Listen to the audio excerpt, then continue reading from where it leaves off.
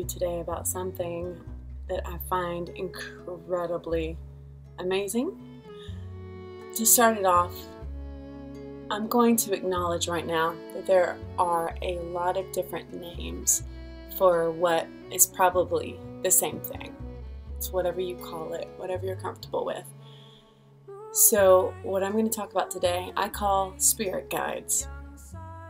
Others could call it guardian angels or even the goddess. But I call it spirit guide. Spirit guides are something that I've learned about through Psychic Teachers podcast, which I've referenced a zillion times. And there's a lot of opinions out there, but the ones that Samantha and Deb talk about are the ones that resonate with me and that seem to hold some serious truth for me. And I have evidence to prove it in my own world. According to what I've learned through Samantha and Deb, we have various spirit guides in our lives. Again, guardian angels. But your spirit guides, some of them are temporary, but you have at least one who is the one who's with you from the day you take your first breath until the day you take your last breath. And that one is your main spirit guide who is beside you at all times. Now, this is the good part. They said if you want to get to know your spirit guide, they will work with you, or he or she will work with you. For instance, when you find that you are ready to meet them, I'm just going to say them instead of him or her. When you're ready to meet them, you talk to them. I find talking out loud has more effect than just talking in my mind, although they say, and I think it's true, you can think it in your mind.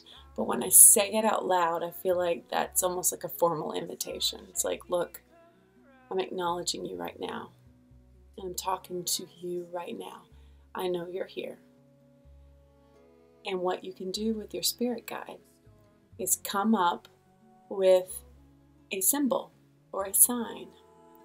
My symbol for my spirit guide is a feather. Samantha and Deb have so many stories of people who have done the same thing. They'll say a purple flower in the middle of winter, and they'll give it a week. I want to see a purple flower, I want to see a purple flower. And they always do. These people who write in and who tell their story, they always do. And it sounds like a lot of hoo-ha, but I'm going to swear on my life that I believe in this and that I've seen it for myself. And I've seen it as recently as 3 days ago, which is pretty remarkable because it's been a long time since I've talked to my spirit guide or since I've been in touch. I've been very out of touch lately. I can talk more about that later, but my symbol is a feather. And my favorite is black with polka dots, but any feather. And the reason I like a feather, and my spirit guide knows I want the real deal. Seeing it on a t-shirt, seeing it in a book, that counts. But sometimes I want the real thing because I want to keep it. I want to collect it. And I'm going to show you right here. These are a few of my feathers that I've collected. All of these I've found. Some of these I have found the day after asking. Last summer, I was thrilled because I found a few on a walk, and they won't show up in the light here, but there's a blue. You can tell. There's a little blue stripe. I'm sure it's from a blue jay. But I lost my shirt over that one. I was like, thank you. That one's the bomb diggity. I got a few like that. I have another whole jar up in a cabinet over here that are smaller ones. But then I decided to start keeping it here in my very cool little star holder. I want to read to you something I wrote back in May in a little journal. I mean, it's one of my many fat journals I get. This is from May 31st, Sunday, May 31st. And I'll skip some of it. But then I said I picked up this book today to share something exciting, evidence that my guide is near. And Dwayne, perhaps, may also be. And if you watch my empathy, Are You an Empath video, then you know who Dwayne is, and that he's a beloved person in my world who died in January of last year. It was a year ago, last week. And here's what I wrote. Thursday, I whispered a prayer aloud as I walked up the ramp to my trailer classroom. Please, please, show me a sign that you are here. I so need to feel your presence. Perhaps I leave it too open, and I ought to give you a time frame in which to give me a sign. Therefore, to my spirit guide, please show me a feather, my sign for you. An image is fine, but you know how I crave finding a feather in my path. I treasure every feather I find, and I keep it for tangible evidence. Therefore, if you could please show me a feather during the next 3 days, I will treasure it. And then I thought to myself how Samantha and Deb, my favorite psychic teachers, asked their guides to show them signs as answers to questions or as evidence of a step they should take. So I asked, if my health, which I know I have neglected so long, far too long, should be addressed sooner than later, please place a feather in my path, and I will understand that I must make those doctor's appointments. I will not doubt, I will not ignore, I will accept your sign as truth. And I said all these words out loud, like I whispered them out loud. A second part of this quick plea or request for spiritual communication was a prayer to my beloved Dwayne, whom I still miss so much and for whom I have wept several times over the past 4 months that he has been gone from this plane. To him I said, Dwayne, I have heard that some of us are tethered together in love, and that if I but call your name, your spirit might snap back to my side, and that you will hear me. So I call on you, sweet friend, Dwayne.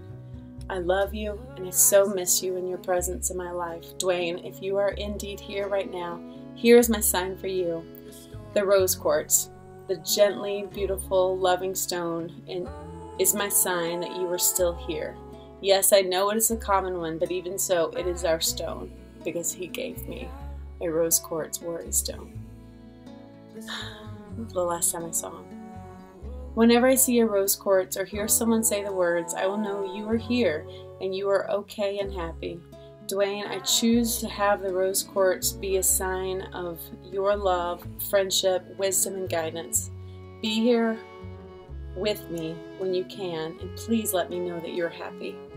These two prayers were on Thursday morning. On Friday morning, I was making copies in the office at school when in walks one of the most loving souls in our school, Susie. Around her neck was a breathtaking strand of at least 7 large rose quartz points. I must have gasped when I saw her walk in, so lovely and smiling a giant warm smile. I remarked how much I loved her beautiful necklace, and I reached out and touched one of the stones, not telling her why my reaction was so animated. I have not told anyone about the whole miraculous event until this moment. I do feel compelled to give her a little card to tell her how much I appreciate her beautiful, loving energy, though.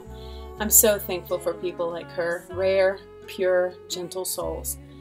And oh my goodness, how spectacular was Dwayne's sign for me. My goodness, he went above and beyond the simple request. Thank you so much, Dwayne. On Saturday, I was on my deck again, that's my sacred space, sweeping leaves and pollen so that it will be usable for me to conduct ritual prayers and meditations when the opportunities arise. And what did my wandering, distracted mind and eyes discover? Of course, you can guess, not just one, but 2 tiny feathers just lying there, waiting for my discovery.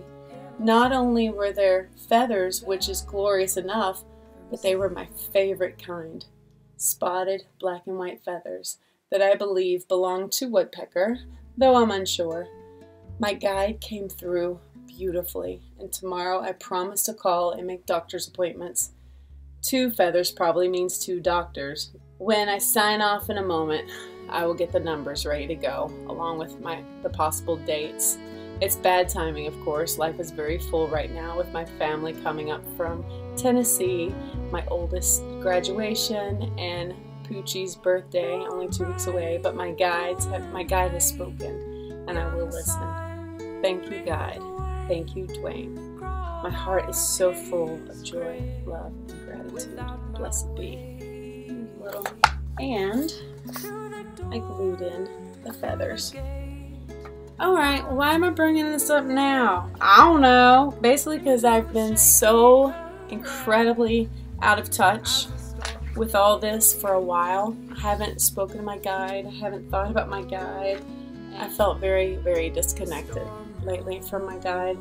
It's been so long since I've spoken to him or her, and I haven't seen any feathers. I mean, it's freaking end of January in the middle of winter with a billion inches of snow outside. So, no shock, right? So 2 days ago, I went to sleep and I decided I would reconnect with my guide. And I said, it's been so long. I whispered out loud as I lay in bed about to go to sleep, and I cried when I was talking because I feel sad that I haven't been in touch and how much I miss my guide. And I said, are you still there? I haven't felt you in so long, and it's been forever. And if you are there, I know it's a tall order right now in January, but please show me a feather. And I don't mean a picture, because I won't notice it if it's a picture. I'm too absent-minded. Please put a feather in my path, please. I walked outside the next morning and on my front porch. It's a little battered and beat up, but this was on my porch. And I'm sure my guide was like, look dude, it's freaking January after a blizzard. It's the best I can do. Enjoy your ratty ass feather. And I do. I love my ratty ass feather. And I'm going to glue it into my book right over here. And in my response in my journal, I am equal parts shocked and completely accepting. Isn't that an odd sensation when you're equally like, oh my god, and equally like, of course, duh, like right down the middle? And that's exactly how I feel about the spirit guide thing. So I'm just gonna say, y'all, try it for yourself. You may not think you have your guardian angel / goddess / spirit guide / creepy ghost who follows you around, whatever you want to call it, but they're there. They're there. You're never alone, and that's a little bit overwhelming and a lot awesome. And sit down with your spirit guide if you really do want to meet them. Do a little meditation. Doesn't have to be a big old lotus position kumbaya moment. It just needs to be you shutting the fuck up and turning off all your technology. I'm talking to myself right now, by the way, not you. Sorry for being hard. It's towards me. It's shutting up, turning things off, and talking. Sitting up if you need to, closing your eyes, crying if you need to, and saying it out loud. I'm ready. I believe you're there and I'm ready to see you. Show me a sign. And then you need to decide what your sign's going to be. And it may be something that just pops into your head. Sometimes people use a coin. I know Deb uses a buffalo head nickel. They say coins are a good one. Flowers, butterflies, certain types of birds. Feather. I love the feather because you can be on a walk randomly not thinking and you see a feather and you're like, oh hey, how are you? It's amazing. Try it out, guys. I would love if you try it out and have some results and make a video response or just leave some comments below. You can't expect it to be overnight, but they say within 3 to 5 days, and you can give them a time period. But if you're asking for something crazy like, alright, I want to say I mean, please don't ask for a purple cat on your front porch tomorrow, because I don't know if they can do that. It's got to be in the realm of possibility. But I have heard some pretty cool stories. I know I've heard of some people being like, really? Okay. And they come up with something crazy and they see it. So even if it's just on TV, yours may not be a physical, tangible thing in front of you. Just keep your eyes open. I know people have asked for certain things in the middle of winter that don't grow in the middle of winter in their area, but they will still see it. They'll get a card in the mail. They'll see a commercial on TV. Somebody will walk by with a t-shirt, and if you're really paying attention and you see it, you're like, oh my God, that's it right there. So do it. Do it. Oh my gosh, do it, and then make a response. I would love it. And you know, if you think I'm full of shit, that's cool. But I got, that's not shit.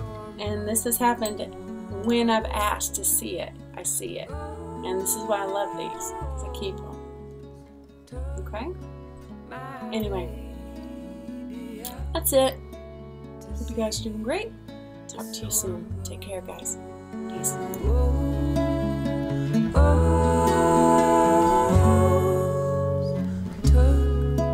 My